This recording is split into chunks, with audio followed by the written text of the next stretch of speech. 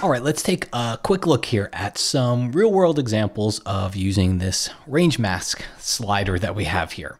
All right, first example here, I'm using all photos basically that are in the extras folder here.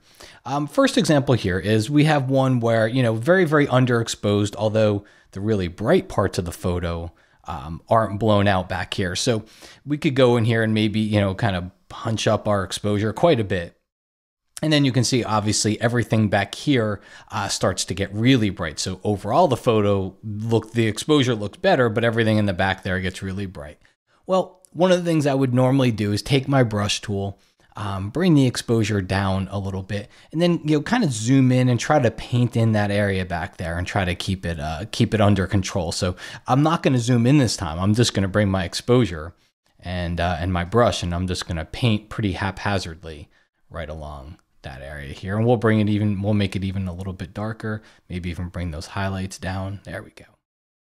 Okay, so now I've brought a lot of that detail back there, but in doing so, I've already and also kind of gone in and you could see it's really not very clean. So again, I could go in with a brush and I could try to get very, very close and erase part of that area, but it's going to be tough to get it perfect. So that's where the range mask comes in. We can go over here, turn this range mask on. We have a luminance problem because everything is green, so I don't really want a color mask. I want to do this more based on luminance, so I want to bring that luminance down. So what I can do is go to my range and tell Lightroom, hey, I only want you to apply this brush to the really bright parts. So what I would do is start to bring in the left side of that, and you can see what it starts doing there. Look at. Keep an eye right over here see where the crosshair is over? Keep an eye in that area. You're gonna see it goes from dark and it gets brighter and brighter. So it's basically restricting the range to only the really bright parts that I had painted over, okay? Just like that. If I bring it in from the right, watch the highlights there. They're gonna get super bright because I'm saying, hey, don't worry about that area either, which is not what I wanna do, but you can see they got really bright. So I've just restricted the range to the really bright parts, and then you kind of adjust the smoothness. This one's not going to be quite as precise. It's like, that's too little. That's over here is too much. So probably somewhere right in between. So if you hit my toggle switch, that's the before and that's the after. And you could always follow it up a little bit with the eraser, like hold down your Option or Alt key and maybe erase just a little bit. But you see, there's not even much to do because Lightroom's kind of already taking care of it for me. All right, let's continue on this path here. Let's say I'm going to go over and let's add another adjustment here. So I'm going to click on New. And let's say, as an example, we want to bring down the exposure of the really bright parts of the water here. So I'm just going to haphazardly paint over the brighter stuff. And obviously it'd be impossible to really paint over all those bright spots there. So we can bring the exposure down. We can even bring the highlights down a little bit. I'm obviously, again, working in a larger area. So when you look at the before and after here, before and after, when you look at that area, it's all getting dark. Again, that's a great place for the luminance range mask because now I can say, hey, don't worry about the dark stuff. I just want you to worry about those highlights, those bright areas on the water there. And again, that's before and that's after. And then you can play around with your smoothness there. So there's a couple of examples on this one. Let's take a look at an example on a portrait. So one of the things I did, because this is, again, in your extras file, so this is one of those ones that you practice along with. One of the things that I did is I artificially went into HSL, and under the hue and under the saturation, I kind of boosted the reds in her face a little bit because she didn't have it, but I thought this was a really good example. You ever see people sometimes, just depending on situations, it could be color, it could be the color and the lighting in the room, or it could be just sometimes people get stressed out when you take their picture and sometimes their face looks a little bit red.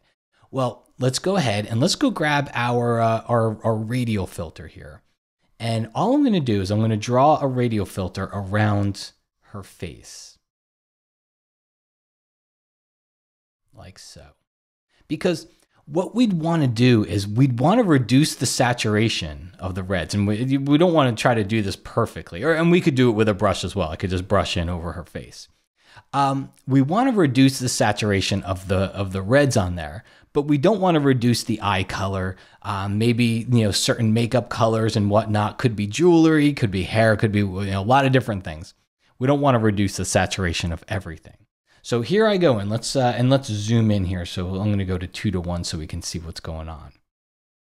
I'm not going to bring the exposure down. What I'm going to do is, if you notice, my radial filter is actually being applied outside of the filter. So what I'm first going to do is come down here and click on invert, which is now applying it inside. All right, and then I can kind of tighten that up a little bit. So now it's being applied inside here. But instead of reducing the exposure, that was kind of just a visual cue to show you guys what's going on here. I'm going to bring that back to 0. I'm going to bring the saturation down. And so you can see how it's desaturating her face. Maybe we'll even spread that out a little bit. There we go.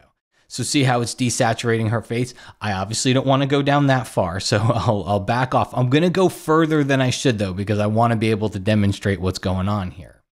So then I'm going to go, and now we can zoom in a little bit more.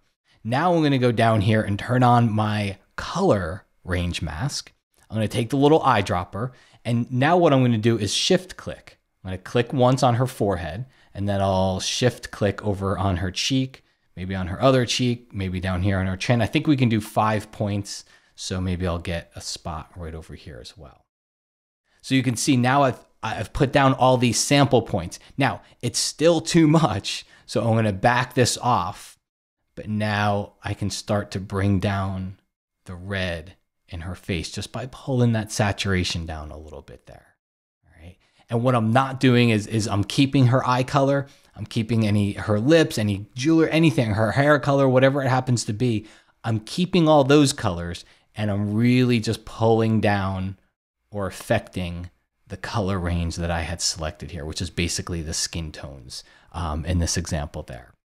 So that's one example. Another one would be, one of the things we do is I love dehaze. I'm going to go to the graduated filter. I'll show you the last one here. I love dehaze. Maybe bring the exposure down a little bit and maybe crank up dehaze and just come over here and just kind of drag it right over the mountain. But the problem with dehaze is it always, especially for blue skies, it always kind of electrifies the blues, and I think it always does it too much.